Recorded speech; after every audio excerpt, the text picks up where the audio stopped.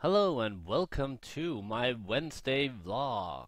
Today we are in a horror map called Slender's Creepers? Slender Creepers? I think I can't remember what it's called. And yeah, I was actually had slowness on me, but I drank some milk because I'm not playing this as an adventure map, but just as an atmospheric map.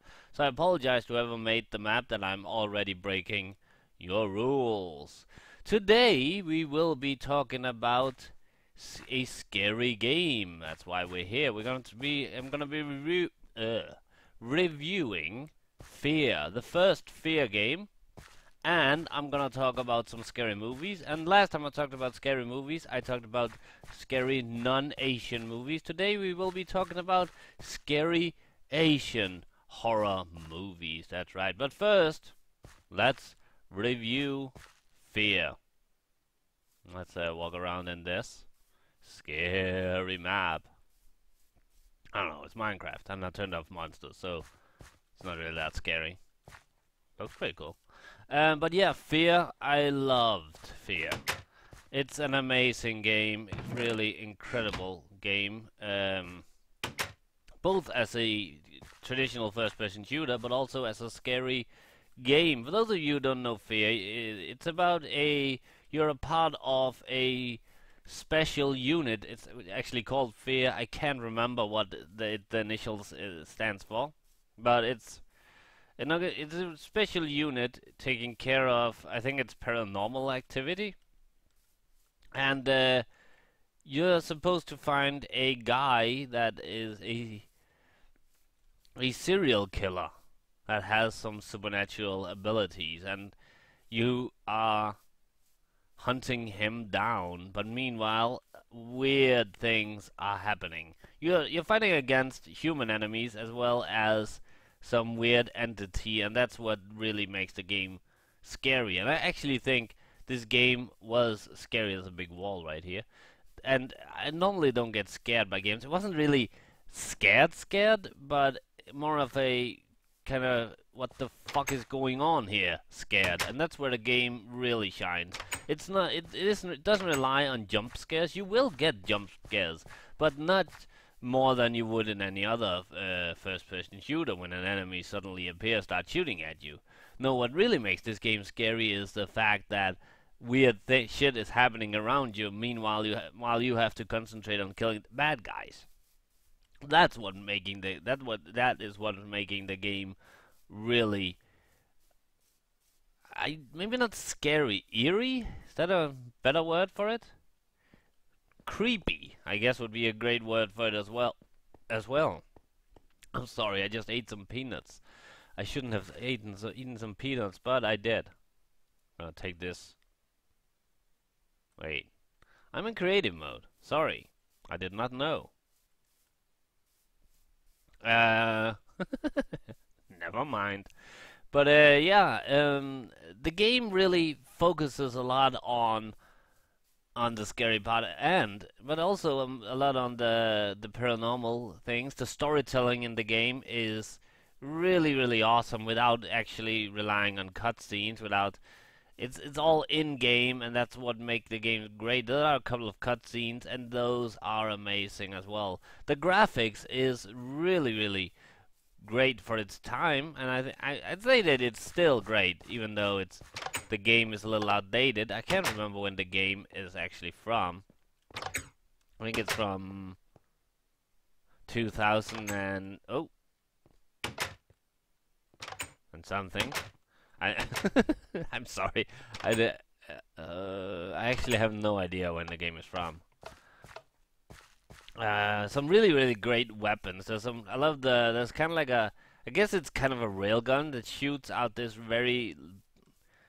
sharp metal spike at a very high speed, impaling the enemies, and it's really awesome. Really cool weapon. And you have a ability to slow down time as well, which is supposed to be, I think it's supposed to be sort of like reflexes. Your reflexes that slows down time, if that makes sense. But the balance between the gameplay, the first-person shooter gameplay, and the horror parts is actually extremely well done. Now, I have completed the game, but I'm actually thinking about playing it for my channel as well, for two reasons. One, it's an amazing game, and two, I am planning on playing the sequel. I have played some of Fear 2, but not the whole game. So I'm thinking about completing it on my as a video for my channel, but I actually want to do Fear 1 first because they are kinda linked together. I mean, Far Cry 2 and Far Cry 1 isn't really that linked together, so that isn't really. I didn't have to play Far Cry 1 to play Far Cry 2. I might have had to play. I probably should have played Alice, the first Alice games. I'm playing Alice in Madness Returns right now, if in case you didn't know. And I probably should have played the first one, but I actually don't own the first one anymore. It's only a couple of years since I got rid of it. Not got rid of it. I sold it, and that was before I actually started kind of collecting the games. If you, I've had games like since I was a child, but recent years I've been kind of buying games and selling them again. But now I'm actually not doing it. So I probably will buy Alice, the first Alice game, once at some point in time again. But yeah, I thinking about playing Fear 1. So let me know what you think about it, and I probably will even no matter what your answer is. So I hope your answer is that you'd like me to see me play Fear 1. Scary movies, scary Asian movies. I love Asian horror movies. If you saw my Amnesia review, I talked a little bit about Asian horror movies. Excuse me. Peanuts. Um, but yeah, Asian horror movies really has a feel to them that American and British and French and whatever non-Asian horror movie doesn't have. Asian horror movies relies much more on the what the fuck is going on and did that just happen, oh, and am I seeing this? Those kind of factors rather than oh my god that's disgusting or oh shit, the jump scares. Wow, I'm good at describing things with very few words. Or maybe I'm not. But yeah, it relies on more on the visuals and the eerie and creepy atmosphere in the games. So I'm gonna talk about those kind of movies. Sorry, talk about those kind of movies, and I'm gonna do from different countries because most people, when they think of Asian horror movies, they think mostly of Japan. But there are actually a lot of other horror movies from other countries. But let's start with Japan and talk about a classic, the movie that is said to have started the whole Asian horror movie craze, if you will, and that is, of course, The Ring or Ringu, as it is originally called. The Ring is actually a part of a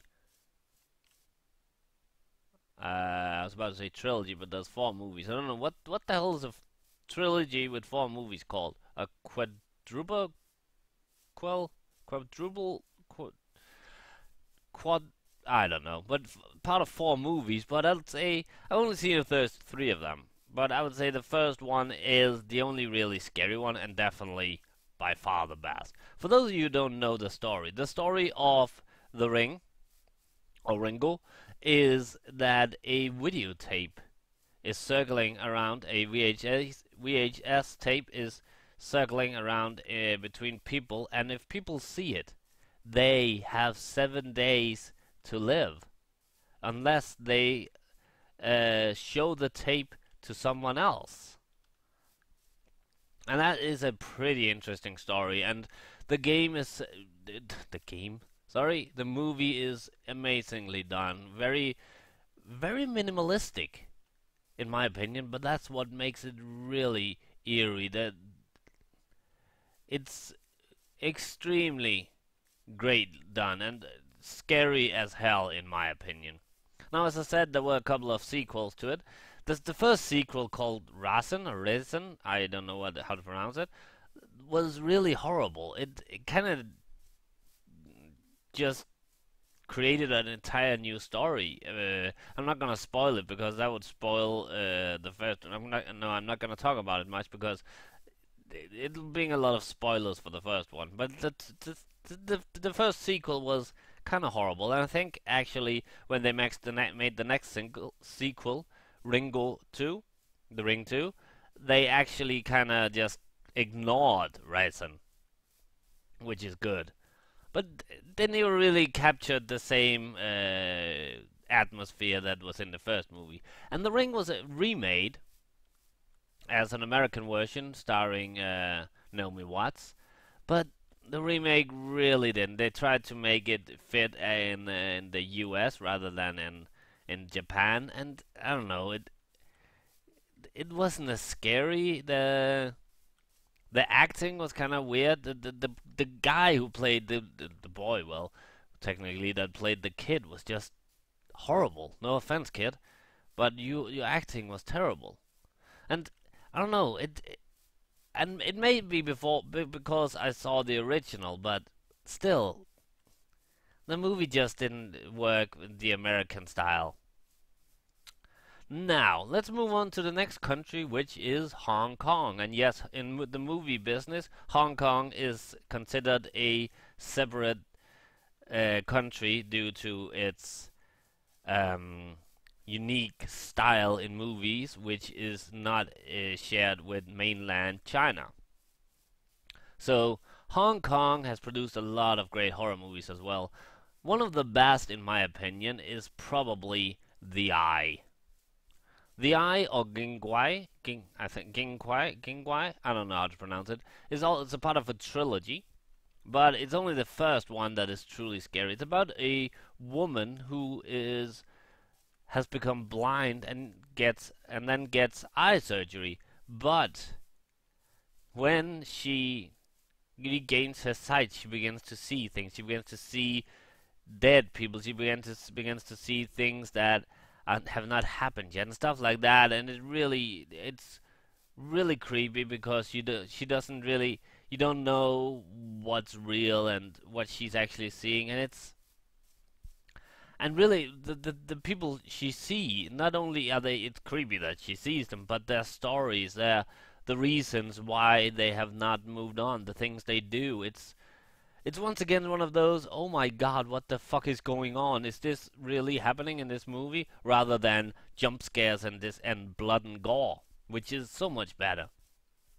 Like I said, there was a couple of sequels as part of a trilogy. The second movie was they tried to kind of recreate the horror. Not that they tried with a new story, but it didn't really work. The third one, however, was they kind of went for a more humoristic uh, uh, approach, trying to make it kind of funny, and that actually worked in a way. But still, the first one, the best. And like so many other Asian horror movies, there's an American version, The Eye, starring Jessica Alba. And I'll gladly admit I've seen some movies with Jessica Alba where she played pretty well. Dark Angel was a great movie, and I liked her in some of her roles as more of the loose, airhead, bubble girl kind of thing. But but playing serious, that just don't work, especially not in The Eye. And I think actually The Eye was made by the same people who made it originally. It just didn't work out. They changed a lot of the movie. Some of the more scary parts they took out, and they sugarcoated it way too much. And that's where it really failed. Now, moving on to South Korea. South Korea is actually one of my favorite countries when it comes to making movies because I don't know, I just seen so many amazing movies from South Korea. And the movies I'm going to talk about is actually a series of movies called Whispering Corridors. Whispering Corridors is actually said to be the real movie that started the whole Asian horror movie craze. Um, the first Whispering Corridors came out around a couple of months, maybe even a half a year before The Ring. Although I would still say that it was The Ring that really truly got it started because not many people know the Whispering Corridors movies, unfortunately, because they are amazing.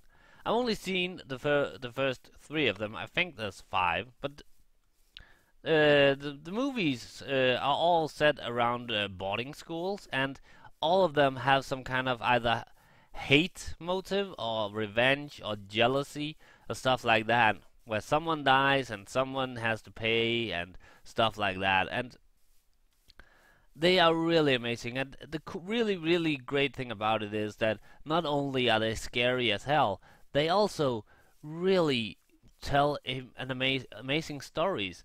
The non-scary parts is just as interesting as the scary parts. A lot of the movies, especially the number two movie, Memento Mori, they could actually work without the scares as well. Although I think with the scares they are perfect the way they are. But the storytelling, the different characters are really being well done in these movies. And if you haven't seen any of them, I would recommend them really, truly, very much.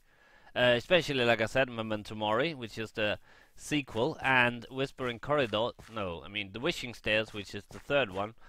The first one is amazing as well, but especially the second and third movie. I still haven't seen the fourth and fifth. I think there's five, but I will because that's an amazing series. Luckily, they have not been remade, and I hope they never will because no one can do it as good as whoever did them, the South Koreans, I guess. Moving on to the almost the last country, the second to last country, which and this time we're going to Thailand. Thailand is well known for their horror movies, especially the more gory kind. But the one I'm gonna talk about is not that gory. It is a classic. It is Shudder. And this movie, people have probably heard about this, if not the American remake. But we'll come to that in just a brief moment. There's not much sound in this video. Oh yeah, creative. Forgot. um, this is actually a nice map. I think it would probably be very scary if I played this. This horror map. But yeah, Shudder is a movie about a photographer and his wife or girlfriend. I can't remember if they're actually married. Ooh, there's a cave here. Oh, scary music. I'm leaving. Oh, copper. I mean, iron. There isn't copper in this game. But yeah, it's about a photographer and his wife slash girlfriend, don't know what, who uh, can't even remember the story. I think they accidentally hit somebody, but the person disappears or something, and they really don't know what's happening. But then suddenly a weird image starts to show up in all the man's the photographer's photographs, all his pictures, and a weird image, and it's beginning to be. At first, you think it's like a mistake of an error on the film, but it turns out more and more he realizes that this is actually something that is there in the photos, and it's a really amazing horror movie.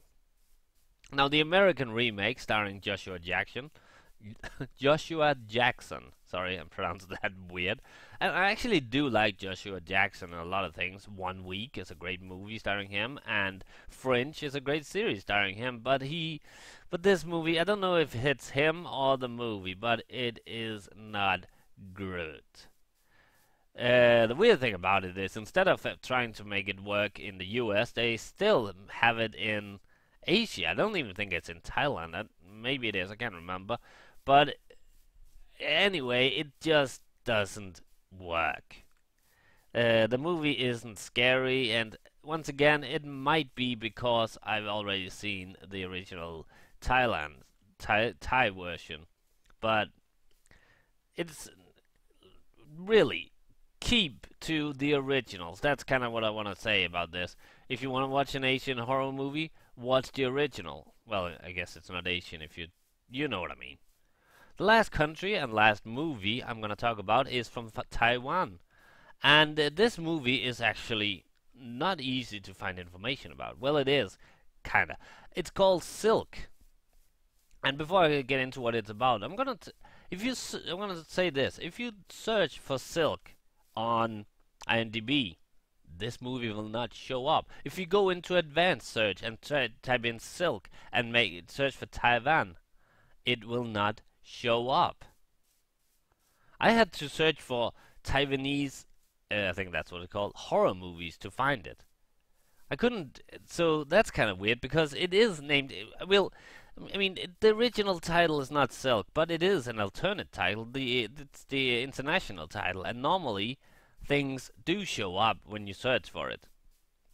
So that's kind of weird, but it does exist. Believe me, I've seen it. It's about a man who finds a way to trap ghosts inside a weird machine, and it's an amazing movie. It's kind of like a sci-fi horror detective story, kind of. It's a weird movie, but it's amazing. And the reason it's called Silk is because the ghosts, when they kind of wander, and when they wander around, they leave a trail of silk-like threads. And it's an amazing movie. It really hasn't become that well known, and that could be a good thing because maybe they won't remake it then. Hopefully not. But yeah, I think that's it. Let's just sum up. F.E.A.R, amazing game, great horror game, great first-person shooter. All in all, great game, which I might be playing here on this channel. And the horror movies, Asian horror movies, which I recommend: The Ring, the first one that is, the original, The Eye from Hong Kong, the Whispering Corridors series from South Korea, Shudder from Thailand, and Silk from Taiwan. All really amazing horror movies, and I could talk more about this, and I probably will at some other time. I will be leaving a link to my movie recommendation list. I think it's the best way of describing it, on IMDb, so you can go there and get some inspiration for movies. I haven't written anything about the different movies. I've just suggestions of what I think is some of the best movies ever made. And please leave a comment on that list if you like it, and if you watch some of the movie and want to say, oh yeah, I totally agree with you this one, or yeah, I don't really agree with this one, but just be nice. If you don't agree with my list, don't say, oh, you're an idiot, because that just makes you the idiot. Anyway, I'm gonna leave now, and I'll see you next time for more vlogging, and I'll see you tomorrow for more gaming. Bye.